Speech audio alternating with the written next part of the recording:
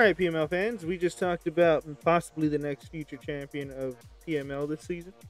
But here's going to be a coach that might be able to stop him. We got Coach Stewart. And Coach Stu drafted Salamence, Dragonite, Sableye, Primarina, Weezing K, Rotom Frost, Diggersby, Gourgeist, G-Max, Centiskorch, and Corviknight.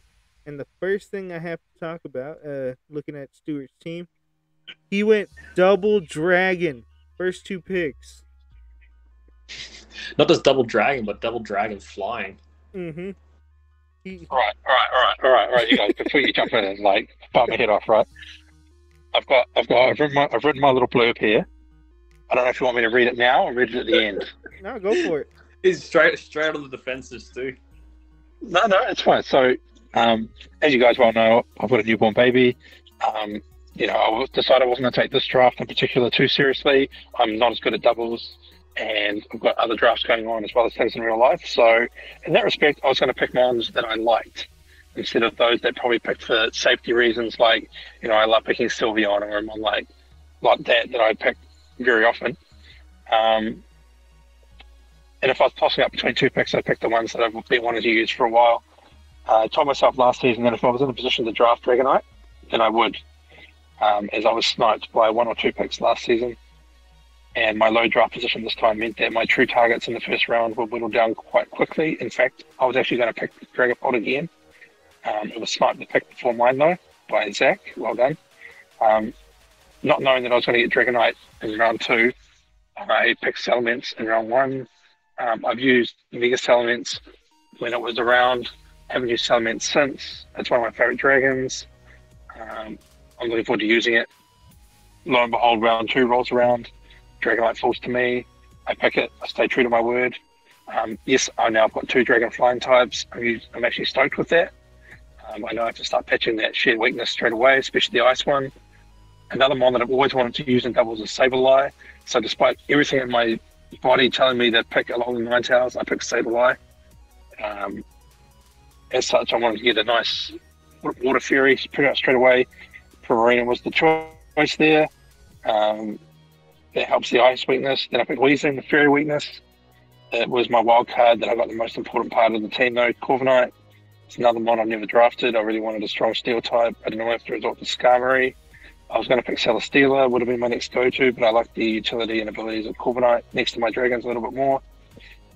Gourgeist is one of my favorite ghosts. I've never used it in doubles, so I'm happy to put in work. Rotom Frost is better in doubles than singles, I reckon, especially when you can Dynamax it. The same with Centiskorch. It sounds like a great time. Looking forward to using it. I know it's a bit slow, but hoping I can mitigate that. Initially, it's Scissor as insurance in case I didn't get Corviknight. However, I traded to Diggersby straight after the draft because I wanted a ground type and a normal type, and of course, Diggersby covers both. I mean, all in all, it's not the best or strongest team I've ever drafted, but it looks fun to me, and I'm looking forward to using it. There you go. Take it away, guys. All right, now that Stuart got his life story out of the way. Hey, I just wanted to give you a background, and then, you can pick it apart. All right. Well, I do like the team. I was really hoping you would go Mono Dragon, but there clearly isn't that many dragons, especially in the lower tiers, the way our draft is set up. So, fair enough that you didn't. But I do like the team. I love Primarina. Salamence is a great doubles Pokemon.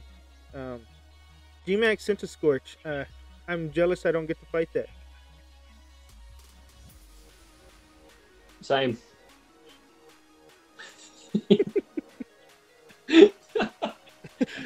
What's that?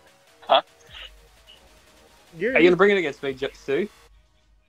Sorry? Are you going to bring G-Max Centiskorch against me? Oh, yeah, because he's all rock type. So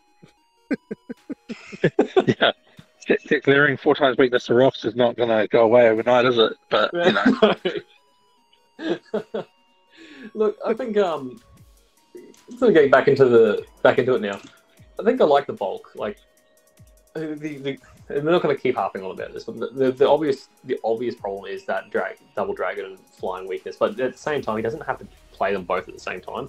He doesn't have to bring both dragons in the same team.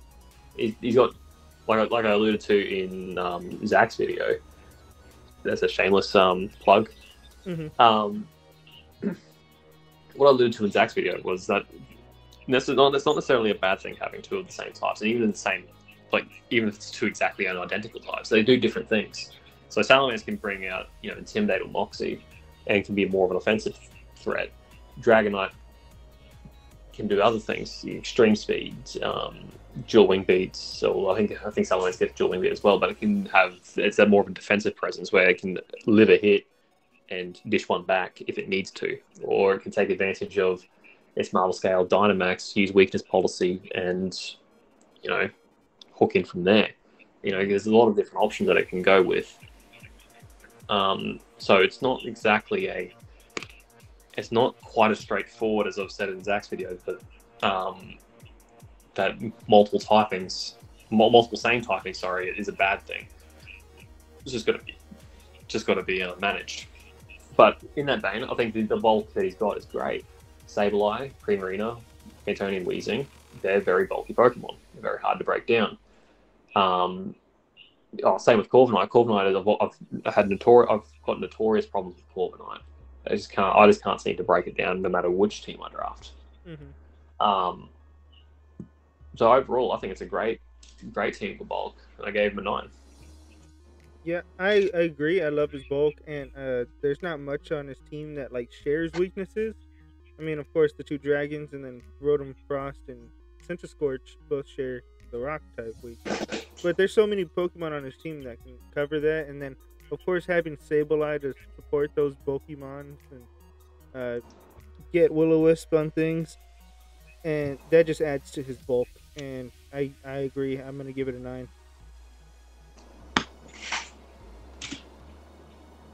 Don't worry, I won't grade my own team. It's a 10. It's a 10. 10, right? I tell you what, though, I was considering. I know you were joking about Mono Dragon. I was actually considering Mono Flying. That was my. Once again, I couldn't guarantee I was going to get Corviknight at the very end. And if I had been able to get that at the very end, I would have gone Salamence, Dragonite, Corviknight, then I would have gone probably Mono Flying. But I'm happy with my choices in that respect. Mm-hmm. Well, that brings us to the speed tiers of Stuart's team. Pretty slow team. Not anything I can see just right off the back that breaks 100 speed tier except Salamence. But it's bulky enough that I don't think the speed will matter that much. Trick Room also. I don't know. It's like one of those middle of the road speed tiers on his team, and I don't know if he wants to build low speed and Trick Room around, or build to abuse Tailwind. So I'm gonna go with an 8. I agree. I think the only thing that sort of helps him out here a bit in terms of trying to boost speed is just that Tailwind on Salamence. I'm not entirely sure that Rotom Frost gets it, and I should have actually checked that before I. Bro, I've got so much Tailwind that's coming out my ass, It's fucking, it's like arse wind. Honestly, there's so much. Well, what gets Tailwind on your team, mate? Let's talk about it. Salamence gets it. Does Dragonite get it? Probably, but I probably wouldn't use it. But yeah, Corviknight is the one I was thinking of. Yeah. Well, that's what I was thinking as well. Salamence is not really the Pokemon you want to be using for Tailwind. Mm-hmm. The Salamence you want to be attacking and killing things. Corviknight is probably the one big option you got for Tailwind, and then that's fine. You only need one Tailwind to get the speed off. It's just is it maybe a bit of an over reliance and a bit of predictability about it, but also Corviknight, and does Corviknight think it'll be okay, I think. So yeah, I think I'll give you a 7. I'm a bit more critical than Joe, but hey, that's fair. That's fair. You didn't take into account all my priority options, but that's fine. I'll excuse that. Your Prankster, Sableye, and I suppose 7. Extreme Seven. speed, fake out, Aqua Jet, quick attack, Shadow Sneak. You really putting an Aqua Jet on Primarina though?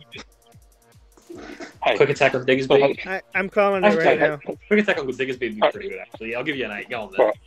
I'll get. Go on yeah. then. I'm gonna call it Come into now. it. Primarina's gonna There's run no, triple axle this season. There's no corruption up here. That's between us three. It's all good. Don't worry about it, listeners. Jesse's not here, but Jesse doesn't know this yet, but I'm bringing Quick Attack Diggersby to our battle today. Don't tell him. We're live. What are you talking about? He's watching us right now. I'm just kidding. No, I'm just kidding. All right. Well, that brings us to wall breaking on Stuart's team, and he has a few wall breakers. Nothing that screams home about he could just rip through teams, but a lot of his team could set up and, given the right item, could do some damage. Yeah, I think that's fair.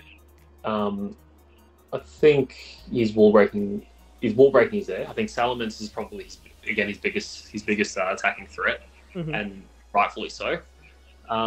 It just depends on how he wants to set up on a particular week.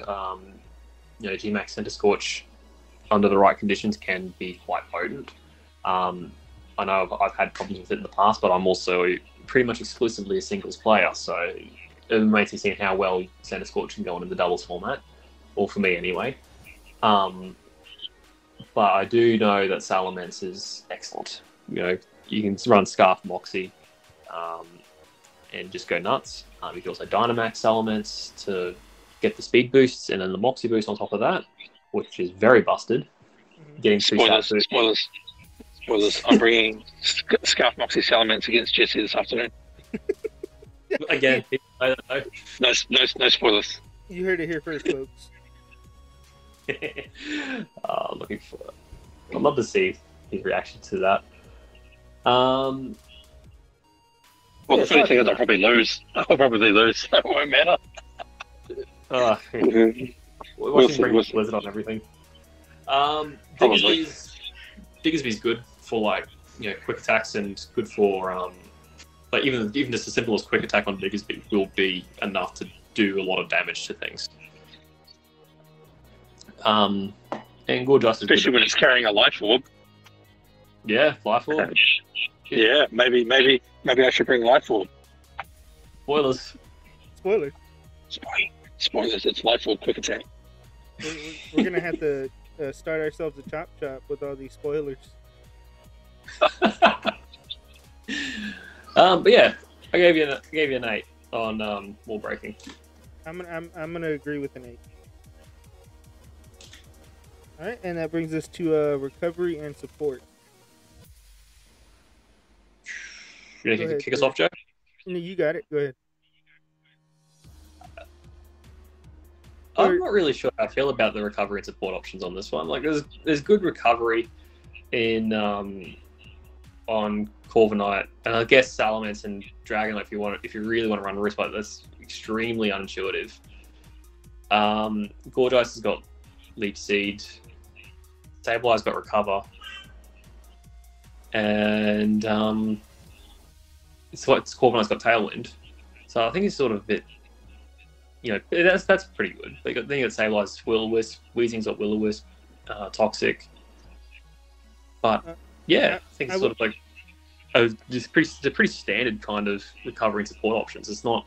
I think maybe we're so used to seeing such great, great stats across the board that this is now sort of a standard looking recovery and support team is actually looking pretty mediocre, if that makes sense. Okay, so Jaden, I'm not going to give away all my tactics. I haven't battled you yet, so we'll just keep it there, right?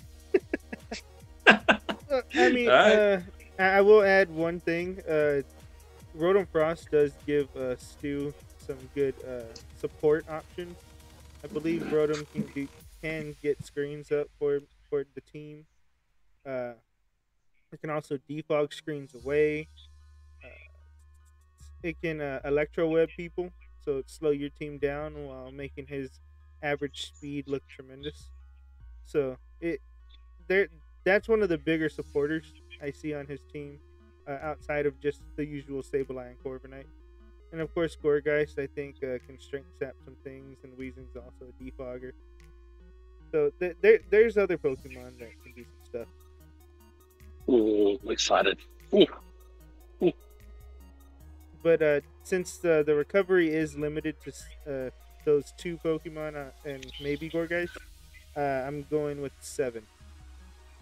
Ouch. Yeah, You were so- taking advantage of Skeleton and Dragonite not being a roost. that's I've got 3 roosters. 3. Cock-a-doodle-doo. You know?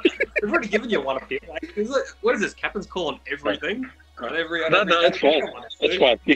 It's fine. I can wear a 6. It's fine. I can wear it. It's fine. I gave him a 7 as well on recovery and support. All right, and that brings us to the final category, team synergy. On paper, this team is complete shit together. No reason anyone should have drafted this, and it's a 0. I'm just Couldn't agree Fair more. call. That's a fair call. That's a fair call. It'd be funnier if Jaden and I hadn't already done that to you, but that's cool. I get it. Hey, I saved it for the last one to throw you off. You were like, Oh. wait, what? Where did this come from? Yeah, no. Yeah. I think this is the only other time we'll bring up the Dragonite's Elements core. Like that seems to be the synergy is not particularly great. It's fun. Like Stu's already said this as well. Like he's not. It's a team full of fun Pokemon. It's not really it's not his best drafted team in terms of like we're going to take this super seriously and we're going to try and win this. In saying that, I think he's still within a fighting chance because it is Stu. I think it's I think he'll probably sit in that 3rd, 4th place. Like he'll be trying to push for those. Yeah, I think my son agrees too. He's just sort of chiming in the background. Yeah, you think so as well, mate? Do you? Yeah. Yeah. It's about 3rd or 4th place, and I think they'll be really, really a great result with this team. Yeah, I agree. So, This team looks good. I know it could put in the work, and then Stu, of course, is the bulky offensive king. So if anyone's gonna make it work, it's Stu.